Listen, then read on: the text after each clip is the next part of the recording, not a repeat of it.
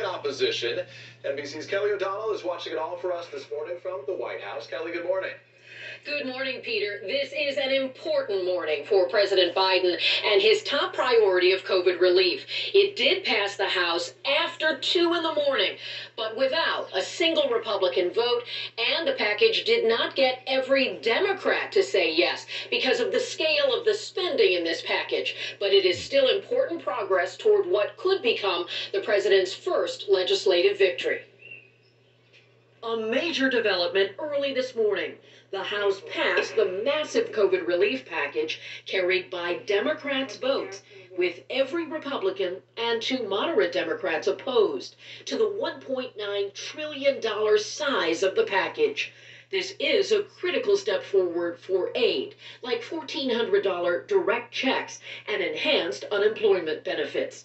While the House included a federal minimum wage increase to $15, that is not expected to go forward in the Senate.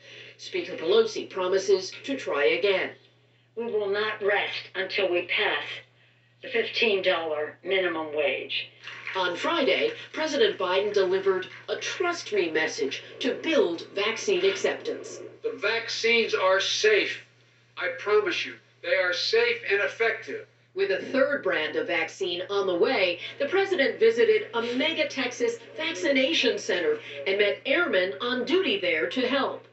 The Biden administration says it will give states more information on available vaccine supply to improve scheduling of shots, framing his plan as patriotic. This can be a great American achievement, being the only country in the world to reach 100 million shots in 100 days. Turning to foreign policy, President Biden made his first comments on the airstrike he ordered, putting Iran on notice. What message were you sending to Iran with your first military action? We can't act with impunity. Be careful. And in a new interview, President Biden signaled a change in the U.S. relationship with ally Saudi Arabia. Friday, the administration released an intelligence report that finds the Saudi crown prince ordered the killing of U.S. resident and journalist Jamal Khashoggi. We are going to hold them accountable for human rights abuses, and we're going to make sure that they, in fact, and if they want to deal with us, they have to deal with it in a way where human rights abuses are dealt with. And Kelly, let's get back to the COVID relief bill passed overnight in the House. How long before Americans can start getting those $1,400 direct payments?